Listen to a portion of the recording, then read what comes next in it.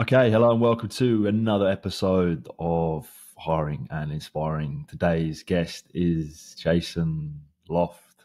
Jason is a sales professional, a legal professional as well, and also a podcaster in a recent development of his in his career. So we connected a short while back. I know he's been doing some really interesting stuff recently. He's made a big sort of career transition, so to speak. So looking forward to catching up with him, finding out how this transition he's made most recently, and also catching up and a little bit learning about his journey and reflecting on his prior work experience and how it's all led him to where he is today. So, Lofty, with that introduction, mate, welcome to the show. How are you getting on? Thank you.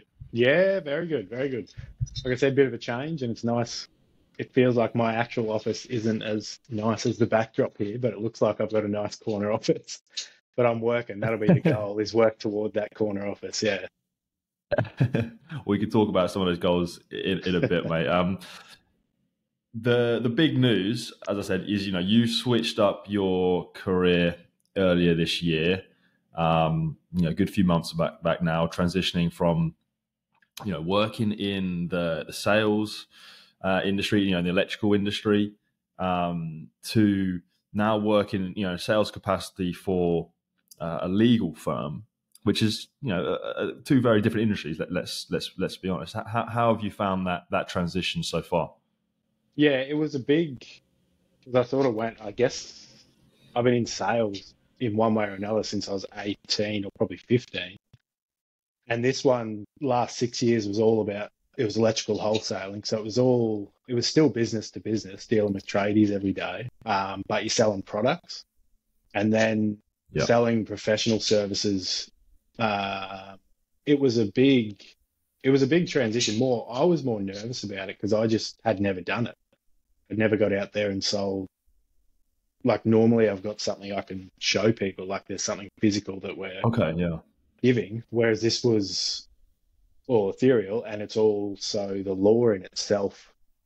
Like what you're selling to me is certainty. Like people come to you, generally we're in corporate law, what I'm doing.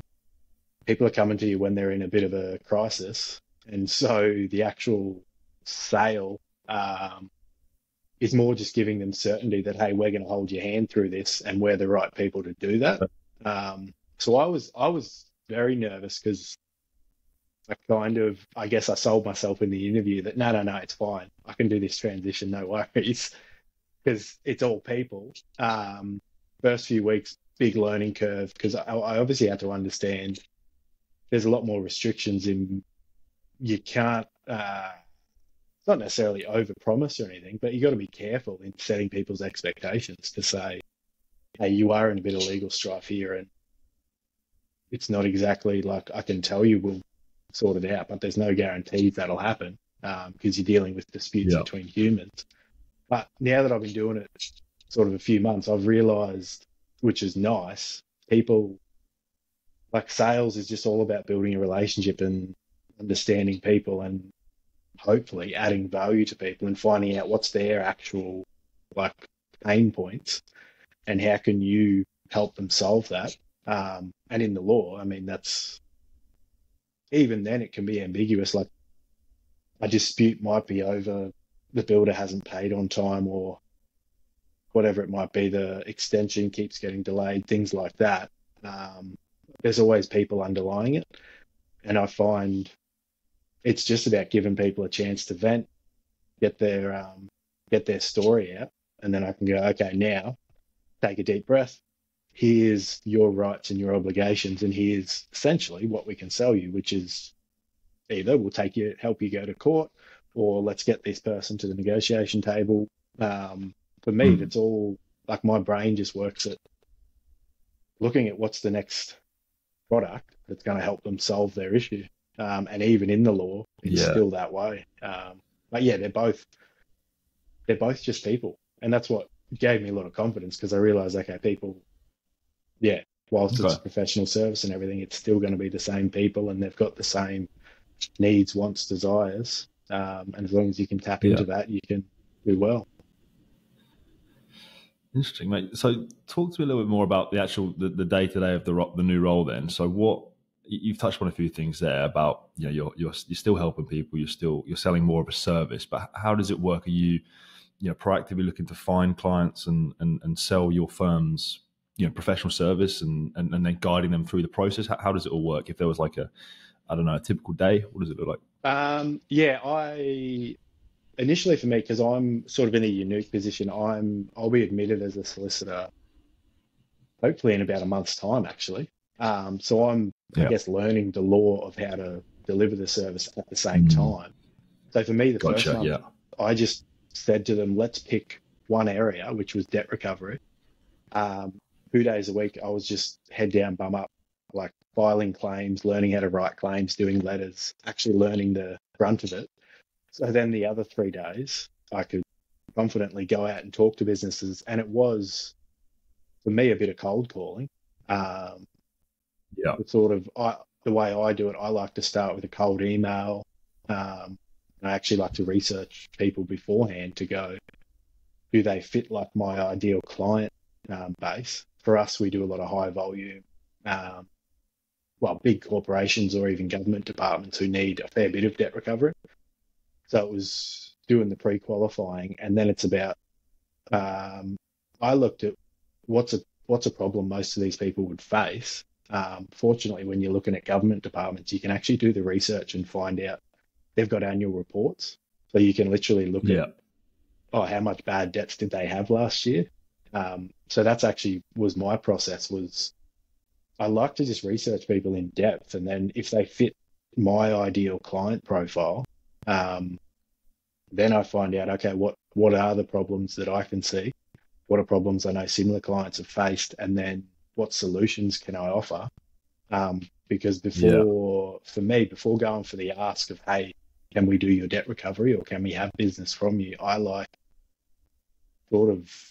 at it as having solutions in the bank. Like I've helped them solve maybe 2 or 3 problems of added value, added value, added value. And then it's sort of, hey, by the way, we have this service that you guys might be able to enjoy. And I find it's probably a 6-week process to go from start to finish. But generally, if I've narrowed in on a client that, hey, I really want to get their business, it's usually nothing's a certainty, but if you actually care about getting their business, and the reason you care about getting their business is to help them, I think they pick up on that, because it's not just, hey, I'm nagging you, hey, can I have the business? Can I do some debt recovery for you? It's, hey, did you know we have a process that we can do? Did you know we've got lawyers who have done this for 20 years and they can come train your staff on improving debt recovery like the processes you do? It's never asking until it's at the point they usually just offer it. Yeah, that's brilliant. I really like that, how you're not just sort of calling up and then, asking what their problems are, or asking, for the business. You're calling them up already knowing what the problems they have. And then you're also calling them up with the solution already. Well, that's, even if it doesn't happen in that conversation, I think that's, for me, what sales has always been. It's being over prepared and showing your clients that you care enough. My missus gives me stick sometimes because I do a lot of research before I go into a business. But as far as I'm concerned, like if I want them to genuinely know I care, I would research them, find out their backstory. Why'd they go into business? Why'd they start this? What's the industry issues they might have? We discussed it when you were talking about recruiting.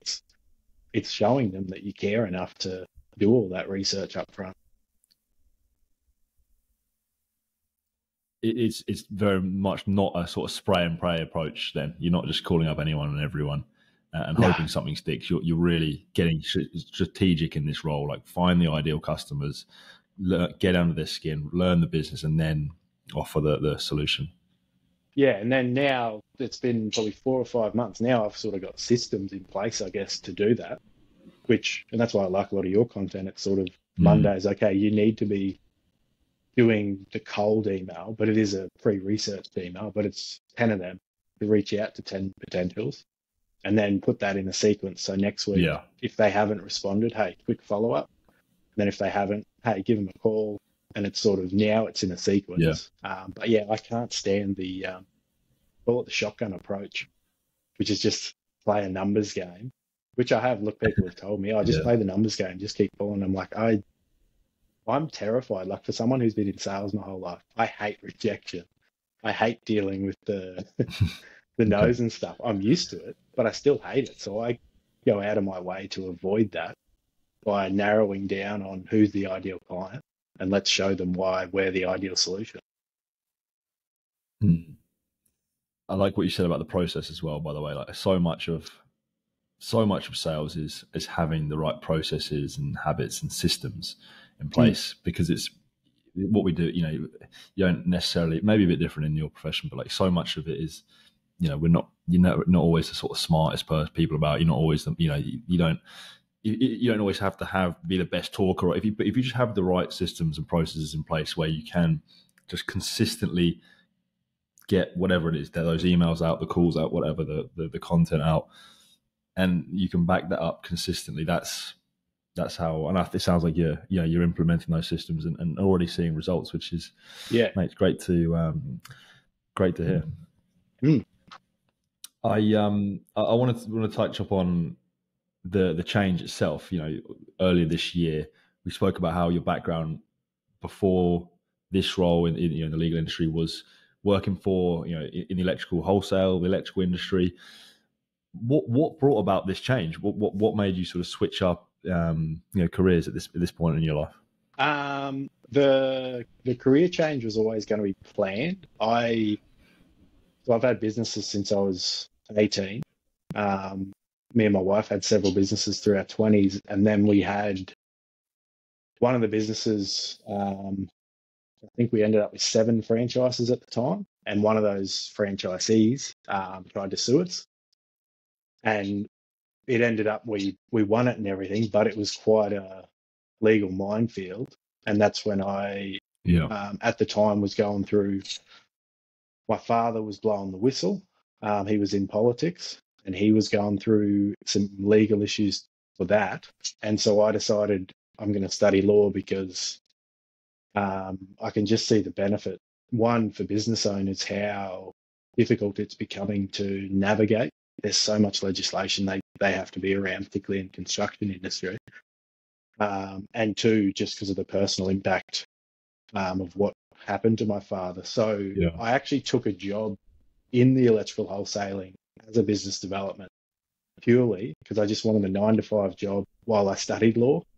Yeah. And then I had a 5-year plan. Okay, once that's done, I'm going to go be a lawyer. That had been put on the hold, but my son's nonverbal autism, and we were living in a regional town at the time, not a lot of resources and support for it.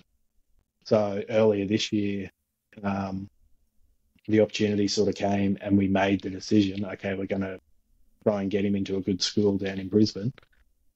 And that happened to coincide with me finishing my degree. So it was sort of, let's take the leap, move to the big city, and I'll test my skills out. 1, as a lawyer, but 2, combining those skills I didn't just want to be a lawyer because it, for me, was a waste of sort of 15 years sales experience. So I presented myself as, what if I can do a bit of both? What if, yes, I want to learn the law, but also what if I can bring clients, which obviously every law firm's keen on someone who can do that. Yeah. Yeah, I love that, mate. So it sounds like it's been in the works for a long time. You've been planning it, and now it's happening. Now you're doing it. What are some of the ambitions? Where do you want to take it? What are some of the goals? What do you hope to achieve, I guess, in the next I realized years? I kind of, fell in love with not just the electrical industry, but the construction industry as a whole. It underpins so much of the economy. And I don't think people realize how important it is that thriving construction industry. It means so many things are sort of taken care of in the economy. We look at housing and everything at the moment, the shortages. So I've quickly realized now that I'm in learning law that I'm going to get, I guess my specialty is going to be in the construction industry focus, just helping business owners. to navigate. I did a presentation the other day. I don't have them here, but it was sort of a table, and we lined up all the legislation that even doesn't matter if you're a sparky or a plumber or a builder who's just going to go out on his own. It was like a boardroom table size and about sort of 2 foot high of printed legislation that, by the way, you should know. You should know all this, because if you trip up, ATO, ASIC, or someone's going to get you for it. And I was like, that's Right. when I realized, okay, now I know I'm in the right thing, because my job as a construction lawyer, once admitted, is going to be just helping these guys get through all that, navigate it, understand it. Yeah. And if they do get in trouble, protect them from, the difficulties of it, because there's so much. It's such a struggle being in business for yourself, and it shouldn't be made more difficult. But unfortunately, just the way society's gone the last 20, 30 years, it's becoming more and more. It's just only the big guys can sort of survive, because they have teams of lawyers on retainer. I thought, if I can do my part, even if it's only, you can help 20, 40 businesses at a time, at least you can do that. And it's quite rewarding for me putting that, putting my background, and I guess my mates. I've got 2 brothers who are chippies, brother-in-law who's a sparky, another brother-in-law who's chippy. Like, everyone around me is in a blue collar trade business. And so I'm, in a different industry, but definitely have my roots firmly planted back in construction. And you've also run a couple of businesses, right, yourself, so that you can sort of draw on that experience, and like what you say, the legal battle you had back in the day, it's now all coming together, sort of thing. You can pull on that experience of running a business to know what your clients are going through, say, to really understand that. You're pulling on the sales experience that you've had, and you're pulling the legal degree, and you put it together, mate. So it sounds like this is the plan has all come together. These things will don't they? And it's been pretty cool. Some by, like, obviously I studied the degree on purpose, and a lot of the things were me making a plan, executing it, doing it. But then other things, it's only in looking back. And when you go for admission, you have to make this disclosure document and say, like, here's all the things that may adversely affect me. And obviously, if there's court cases, things like that I've been through, I had to list them. And it's as I'm listing them, I'm going, I was kind of, you can see I was being prepared to take on a role like this, because it's all those things, culminating into, hopefully, what's a unique and good, litigator. Nice. And mate, early this year, you launched your own podcast as well, Lofty Learns. Give it a little shout out. How's that all been going so far? Yeah, good. It was, I guess, for a bit of fun. 2 things. I moved to a brand new city, so having to build out a network. And I remember hearing, I don't know if it's Gary V, Jordan Peterson, there was one of those guys, they said, might have even been Rogan, like, if you do a podcast, it's such a good excuse to meet people. 1, give them a chance to shout out their business. And 2, like, I listen to them constantly, audiobooks or podcasts, and I thought, well, that's how I learned so many things. Why don't I just start doing it myself? Because I want to keep learning. And I find it's kind of cool doing it. Like, so many people have a podcast these days, but it's just fun watching it slowly grow.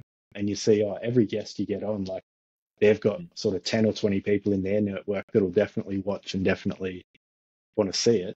And you can see how, if you keep doing this, and for me, it's not about money, it's not about anything, it's about, I want to try and meet a new person every week. Learn whatever they're in. What is generally, I'm doing a lot of business owners or people who are hitting goals in their career. And just extract, what are they doing well? What habits are they learning? Twofold, selfishly, so I can take some of those ideas, but also to build out a network. Like, and that's how we're doing this one, to go like a rising tide will lift all boats. So I know for a fact, if anyone needs salesmen, I know I'm sending them to you to do the recruitment. Yeah, and I think, Appreciate it, mate. well, those little things, like you just build out this, you can build quite a cool network of the podcast world. Yeah. Yeah. Mate, you talk about, you mentioned it a few times there, you just love learning. Your podcast is called Lofty Learns. That Mm. sort of thirst for knowledge and learning is clear, it's evident in your own personality. Where do you think that sort of comes from? It was, I reckon I was 20, it was when I got sued and realized Yeah. I certainly didn't know it all. I didn't get enough lawyers involved at the time because I thought I'm a smart guy, I can outmaneuver this. Can figure And I this out. listened, I think it was Tom Bilyeu at the time, he's on Impact Theory. And he said he had a switch in his brain when he was about 23, 24, where he realized he doesn't need to be the smartest person in the room. In fact, he doesn't want to be anymore because he knows if he is, he's in the wrong room. And when you switch your Yeah. ego from, oh, I don't have all the answers, but I'm the kind of guy who can soak up knowledge and get all the answers for you, it just opens up your world dramatically. And yeah, so I just had a switch, and like even naming it that is more, it's as a reminder to myself that, yeah, I'm 32 now and I'll keep getting older. And as you learn more about the law, technically you get smarter and wiser and should have more answers for your client. But I wanted something that no matter what, like my identity is almost tied to learning. Because I know as soon as you stop, and I see it all the time, you see people who stop and they're suddenly, I'm the smartest person in the room. You can see very quickly, no, you're not, because you stopped reading, you stopped learning, you stopped taking in new information. Yeah. And if you're not doing that, it's scientific actually. You start dying. So yeah, that thirst, it was making that cognitive switch from hearing that podcast, going, oh, like imagine if that's your identity is actually, so when you're wrong about something and when something doesn't go right or you get the answer wrong, you actually get a boost like in energy, in endorphins, in the hormones, because you're like, oh man, I learned something. Like it's just a better mindset, to be honest. And I've found, it's only sometimes you realize, oh, I've learned a lot since I started that. Yeah. Yeah. It's interesting how often that sort of mistake or just any sort of mistake, it starts with your own ego being the problem. I always can come back to that every time I sort of look back at my past and be like, right, I messed up there, or I could have done that better. It's always my own ego that was the problem. Like for instance, like you said about, when you took on that, legal situation, you kind of like, yeah, I can deal with this, no problem. I'm a smart guy, and I can identify that in myself as well. Like I remember, just on the topic of like learning, I remember I finished up university and I was like, yep, I think that's me done with learning. I'm never, I'm finished. And looking back, you just, how wrong was that? And I can, like I said, I can always go back to the main problem being your own ego. And if you can drop that ego and realize that, I'm far from finished. There's always things I can be learning. Any sort of profession you're in, you're never finished. And I think, as you say, about if you can just adopt that mindset of just lifelong learning, you're really onto a winning formula. Yeah.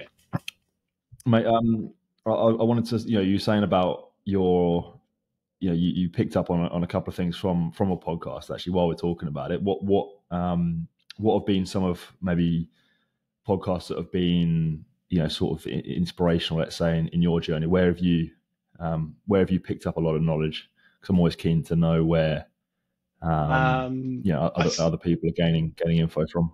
Yeah. I guess the ones that even to this day, I reckon it would have been 2015, 2016 when I started listening to them. Rogan, I was listening to Joe Rogan back then.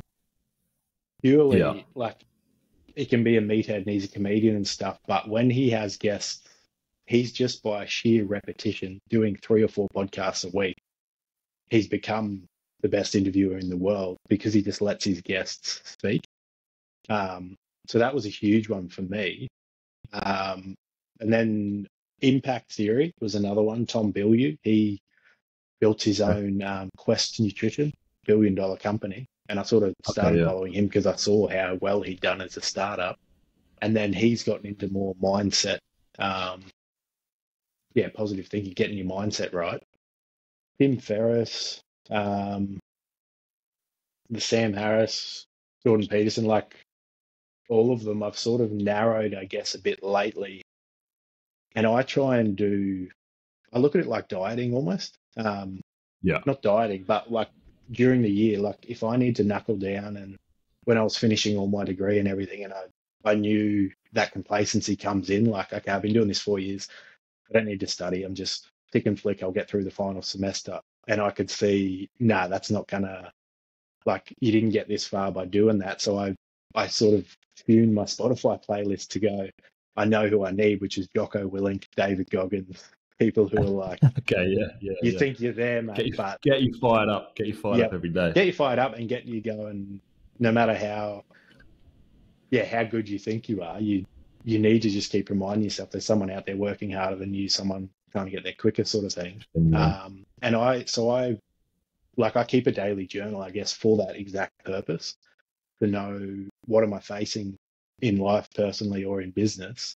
So what sort of content, and that's the beauty now of having so much content out there, what's going to be the most beneficial for that situation. Because it's sort of like, if you're going to go something, you need short energy, like you have a bit of sugar, you have a bit of glucose, you have a bit of energy drink, but it's certainly not something that you do if you're trying to have sustained long-term energy. And I look at the content I consume the same way to, like, what am I trying to solve? Usually it's what problems am I trying to solve?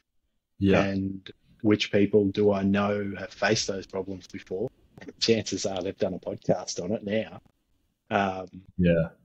And then go find that sort of tidbit, that snack, and eat it. And there's so much time in the day that can be used for that. And that's what I learned when I was studying, is like doing the dishes, doing all those chores that sometimes people think of as a chore. I relish now because I'm like, oh, sick. Like loading the dishwasher is 20 minutes. If I listen to a podcast that's an hour long on 1.5 speed, I can get through a whole podcast. Like, imagine how much learning I can do while I load the dishwasher. It's good little mindset switch, that. I think it's interesting, like, just on podcasts, it's sort of, I think what the old thing used to be, like, you become the sort of sum of the 5 friends that you spend most time with, or something like that. I can't remember exactly how it goes. So you want to be quite conscious about who you spend, the 5 people you spend the most time with, because you're most likely to get their similar opinions and sort of be accustomed to them quite a lot. That has probably changed a bit now to you now become the sum of, not for everyone obviously, but probably the 5 podcasts you listen to most. Because that, if you're surrounding yourself with a certain podcast that has a certain sort of view or a twist on things, it really can influence the way you go about your life. And I don't think it should be underestimated. No, I think it's dangerous. Sorry, go on. No. Well, it is. Like, my wife jokes about it. She's like, are you talking to your buddy right now? Because I've got Tim Ferriss or someone in my ear. And I'm like, well, I kind of am. But it is, like you say, it's a diet. Like, that content diet is almost replicable. What you're putting in your body in terms of food. One thing just to pick up on, you said just earlier about the journaling. I hope you don't mind me asking this, and you don't mind sharing, because it's something I've always hearing that the most sort of successful people and CEOs, the one thing they all have in common is they journal every day. It's a habit I haven't necessarily personally been able to implement in my own life, but it's something, because I always hear about it, I think there must be something to it. What kind of benefits have you seen by doing that, and what kind of things do you journal, if you don't mind me asking? and any tips to even get that habit get that habit moving? Yeah, I think it was a Stoic. It was Marcus Aurelius, or it was Ryan Halliday books I was listening to, and that's where every single one of the Stoics kept a daily journal. And I think Marcus Aurelius himself, it was not meant for public consumption. He wrote a journal because he wanted his kids to have something. So that for Yeah. me gave me the purpose, because I was like, if I could leave something for my young fella, it would be a roadmap of how I managed to deal with the chaos that is just being a human being. So I started literally just, mine was just writing. So whatever was coming into my head, I was writing it out.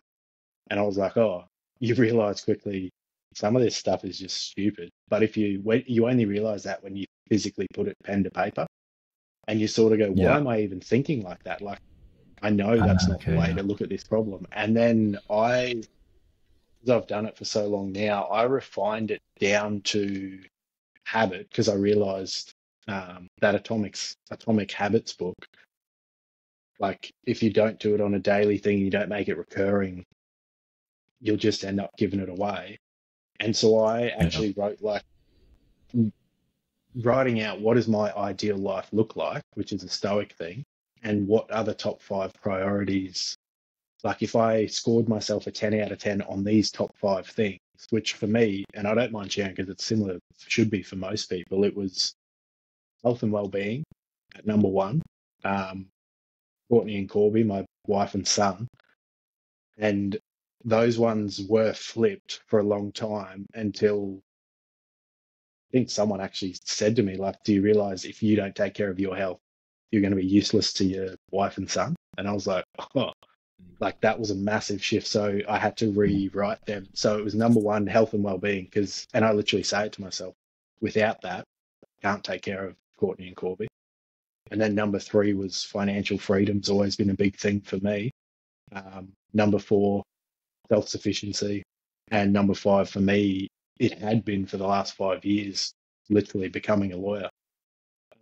And so every morning I actually wrote out a 365-day. I got Courtney to make it for me, and it had those things on it. And then I would write every morning, what is one habit I can do today to get like my health and well-being in order? What's one habit I can do to make sure Courtney and Corby, we have a good relationship, play with my son, I have a good, healthy relationship with my wife. And I did that for every category. And so it's kind of awesome now, because the beauty of journaling for me is you can go back, and I score myself before I go to bed on these categories out of 10, what was today. So I've got this algorithm now, which I can go like, when did I have a 10 out of 10? Never had 10 out of 10 in all categories, but when did I have a really high score? And what did I do that day? And turns out I got up, I jumped in the pool, I did a body workout, then spent a bit of time with Courtney before Corby got up, then played with Corby before school. Then I got to work and I killed it at work, and I followed like what I need to do at work. And then I got home and I did a bit of archery and did a bit of jiu-jitsu for the self-sufficiency. And then at night I made sure I got my study done. I watched the lecture, and I can, like, when I'm having the down days and like the sick days and when you just don't feel it, you can scroll back through your journal and see, hey, dum-dum, like you've got a roadmap here and this is what you should be doing. And so the power of that is extraordinary. And that, for me, now I've got books and books and books because I've been doing it every day for about 8 years, that if there's nothing else, and hopefully there's a lot else, I'll leave my son, but if there's nothing else, he'll have those books, which are gold, because it's, for me, it's the algorithm for my ideal life is literally laid out there. So I love that, mate. That's, as you say, it's gold. You've always got something to come back to. You know, as in if they didn't necessarily go to plan, right, let's go back to that. Let's figure out, compare it to a day that did go well. What went right? Yeah. But mate, it kind of leads me on really nicely actually to my sort of final question, which is around the idea of success to you. And I think you've kind of already answered it there with those 5, let's say, pillars of things that you really care about and that mean a lot to you. I'm going to twist it up a little bit, my question. How in success to you is those things, right? But how important is success sort of, because I think about success for me is like, I've got the things I care about in my life, like similar things to you, but I've learned it's not necessarily smashing it on all of those levels. It's success to me is doing my best at those things and learning to be okay if one of those things drops off.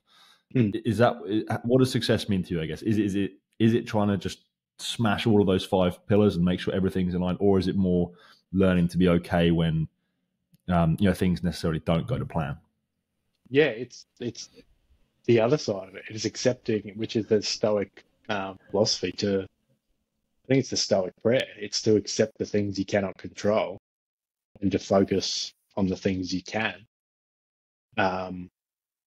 That's essentially serenity. Like, no, and that for me, it makes things, when things don't go well, particularly at work, when you miss out on the sale or it doesn't go well, the client, how we're handling a matter for them.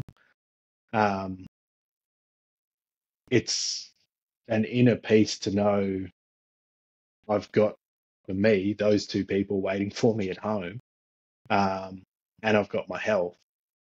The other things aren't, they're not number 1 and 2 for a reason.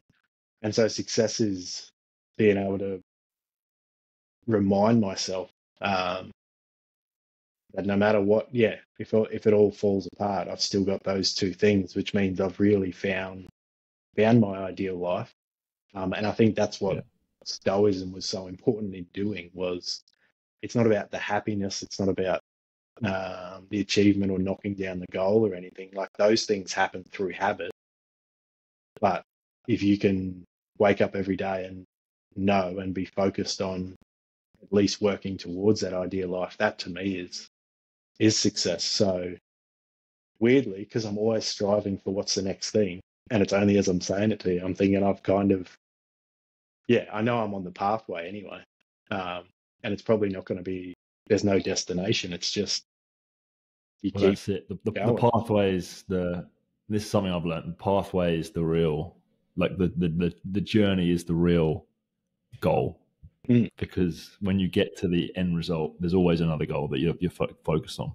Yeah. So for me, the happiness comes from the pursuit rather than the end goal. Is something I've really only realized in the last, I don't know, year or so. Like, you're never finished, and there's never like an end where, like, right, when I hit that point, whatever, everything will be perfect. Like, it doesn't exist.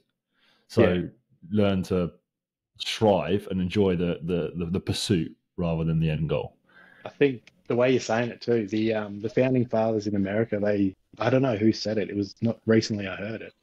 But they said the founding fathers wrote, you have the right to the pursuit of happiness. You don't have the right to happiness. It was the right to the pursuit of it. And it was such I was like, that's exactly right. Because to be honest, the right to happiness doesn't really exist, but the pursuit of it. So when they wrote that document of every person has those inalienable rights, and one of them is the pursuit of happiness, I was like, they knew something back then as well. It's so good. And I've even started to like set myself, like the goals I set myself now are so like far away in the future, and things like, because everything, the enjoyment you get is more in the build up to something than the actual thing. So like, I've started booking holidays like a year in advance just so I can enjoy the sort of build up to that. And when I realized that, I was just like, that is like crazy. Mate, thank you so much for coming on and sharing all that. That was really enjoyed that conversation. You shared a heap of wisdom there that I know for one I'll be listening back and learning from, and anyone else who listens to, I think, will gain a lot. So I really appreciate you doing that, mate. And it's great to see like we spoke about, things sort of coming together for you in your personal life, and this new venture going really well. So long may it continue. Lofty, thank you very much. Thanks, man. And let's play and stay in touch. Cheers.